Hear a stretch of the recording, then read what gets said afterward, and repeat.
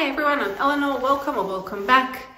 Today is the 30th day of August, which means it's the 30th day of the Sealy Challenge, the penultimate day. It's pretty damn exciting. The sun's a bit different in the kitchen at the moment because the angle's changing. We're going into spring here in Sydney. And also there's a guest appearance from Augustus, my greyhound, who is a huge contemporary poetry fan. So why am I filming early and how is this different from all the other days?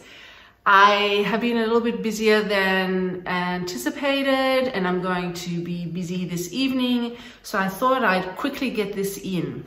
Now, how did this day start? It started with me picking up this brand new book that I bought as soon as it came out, called Queer Nature, a poetry anthology. So it's an anthology of all different poets. They're all queer poets and they all have something unique to say about nature. So of course I didn't read all of this. I had a break for about half an hour during the day and I sat with a coffee and read maybe 4 or 5 poems. But first I went through the index and what I found was another fantastic thing that happens with the Sealy Challenge is that you suddenly have names of poets that you're familiar with. Yes, you've only read their book for that one day briefly and albeit superficially, I admit. But at the same time, you're familiar with them and it was almost like going to a reunion, you know, and I started writing them down. I was like, oh my gosh, hi Jericho Brown. It's like, hi, oh, just Charles. Hey, how are you? And then there was, let's see, Franny Choi, Henry Cole, who was sort of in the corner with a whiskey. I was a bit intimidated to go up to him, but he was really lovely. Carl Phillips, who gave me a huge hug. Justin Philip Reed, who I was in awe of, and I was like a total fangirl. Dennis Smith, who had organized, you know, the whole get together. Okay, but back to reality. It is really lovely to see all those amazing poets in the one place. And then amongst them, all these other poets that I had heard of, but mostly not. Another thing that happens with the Sealy Challenge is, you know, when you meet all those poets again here, they also have maybe in the past introduced you to poets who've shown up here. So for example, I came across a poem called The Lovers by James Merrill.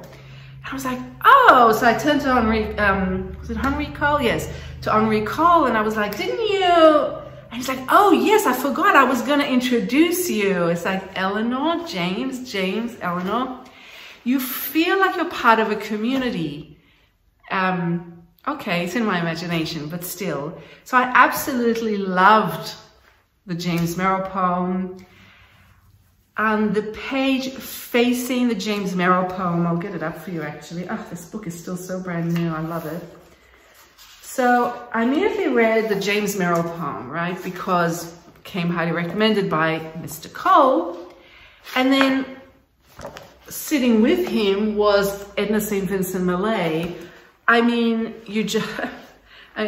how can you not read it? So here it goes, Sonnet 11. I shall forget you presently, my dear. So make the most of this, your little day, your little month, your little half a year. Ere I forget or die or move away, and we are done forever.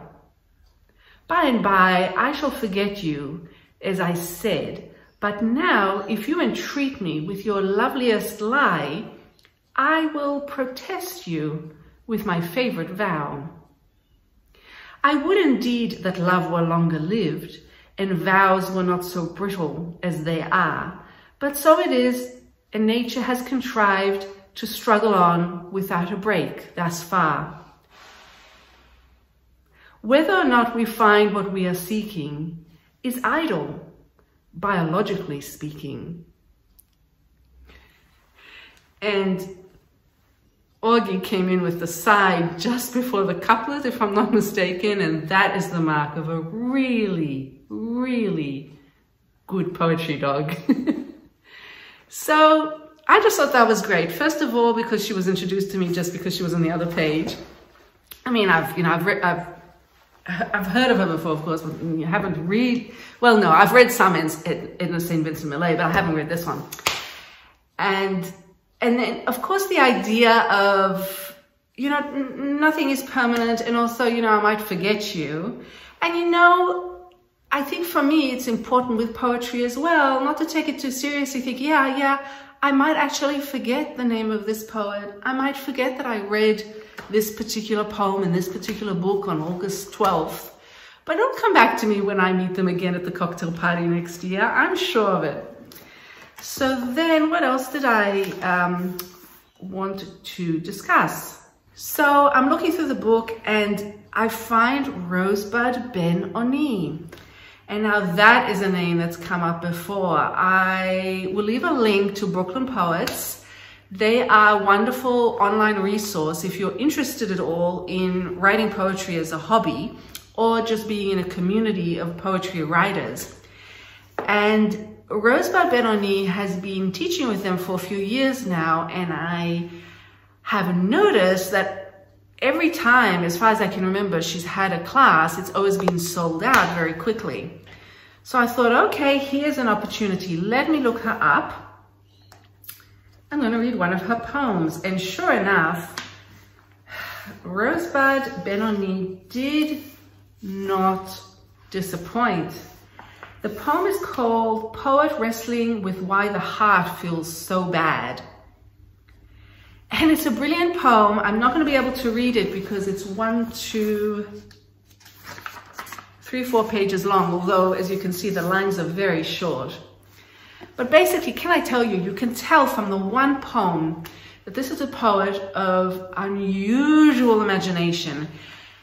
A lot of the poetry I come across, mostly outside the Seeley Challenge, luckily, has been really, really boring, terribly boring.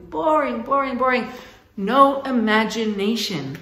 Rosebud Ben-Oni takes imagination and takes it to the nth degree. Literally, actually, in some of her poems, she has a word or a phrase and then another word or phrase in the part where you would have to the something degree in mathematics.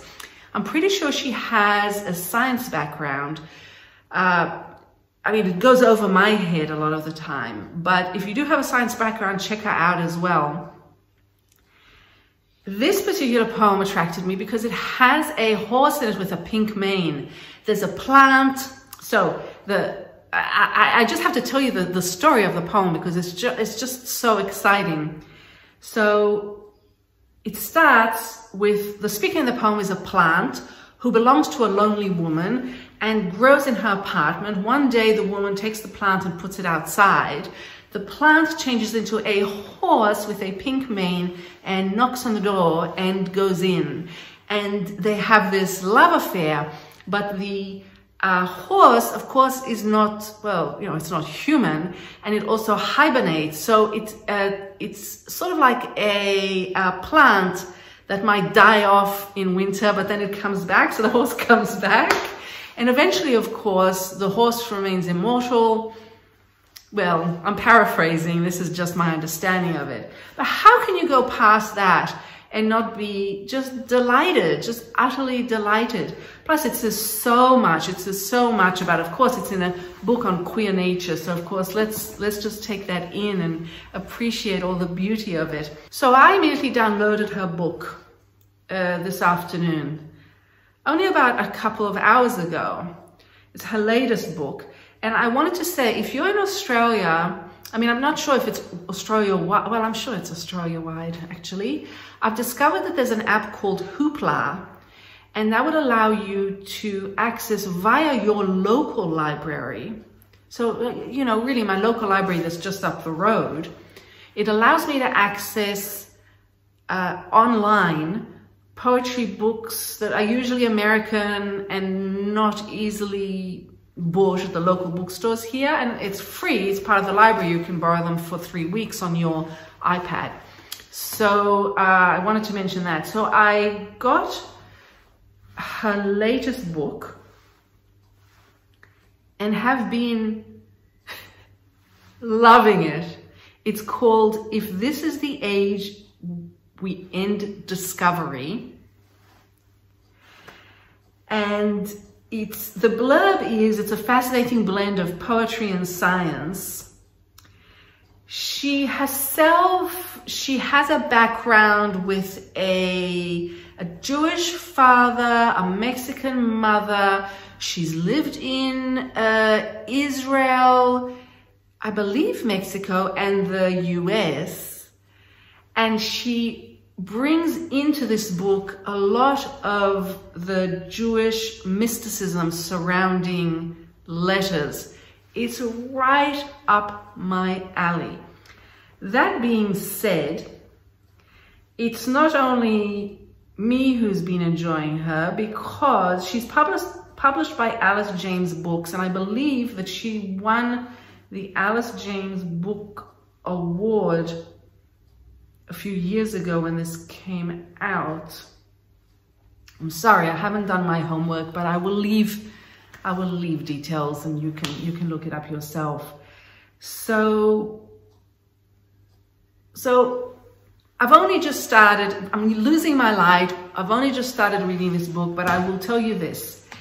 It is a riot. You won't know what's happening. You won't really understand very much. I would equate it to just, every time I opened the book, well, I opened it on my iPad. Every time I opened it, it felt like I had just walked off a cliff, just very calmly and in a very beautiful and aesthetically pleasing manner. I just went whoop and fell. And then it's basically like Alice in Wonderland. You're seeing things all around you. You're seeing bits of popular culture. You know, everything from Rick and Morty to that bunny that's a vampire. I forget what it's called. You're hearing the lyrics of an 80s song. Suddenly you're listening to the Cranberries. Then you're immersed in a deep dive. You're deep diving into physics and the rules, the rules of physics. It's as if you walked into an advanced course at university all of a sudden and you're like, okay, is this going to teach me about the meaning of life? And then she comes in again with discussion and exploration of her relationship, let's say, with her brother or with her father, who she clearly just adores, who sounds like an amazing, amazing man. And yeah, so that's the world I'm in now. It would be ridiculous of me to attempt to finish reading the book and discuss it coherently, you know, and I'm not going to pretend that that's what I'm doing. But I thought I'd give you a very quick snapshot of what the Silly Challenge has taught me. This is something that would never have happened before the Silly Challenge. I would never have pushed myself to open up this book in a free half hour I had. I pushed myself and I said, let's see how many poems you can read. And what it did was, it brought me to Rosebud Ben-Oni, among others fantastic poets. And then, if not for the challenge, I wouldn't have pushed myself this afternoon to say, let's see if you can download her book. Let's just see. She sounds amazing. Let's see if she has another poem about this horse with a pink mane. I've got to have more. And I certainly wouldn't have been discussing it now. I probably would have been having a cup of tea and feeling sorry for myself because the day didn't go as planned or something ridiculous like that. So I'm going to end it there. I will be back tomorrow with the last day. I do not know what the last day will hold for me. It's a mystery, but thank you for playing along. I hope that, you know, I've mentioned at some point something that has sparked your creativity or your imagination. And don't forget, the only real property is the property of the mind. I will see you tomorrow. Ciao.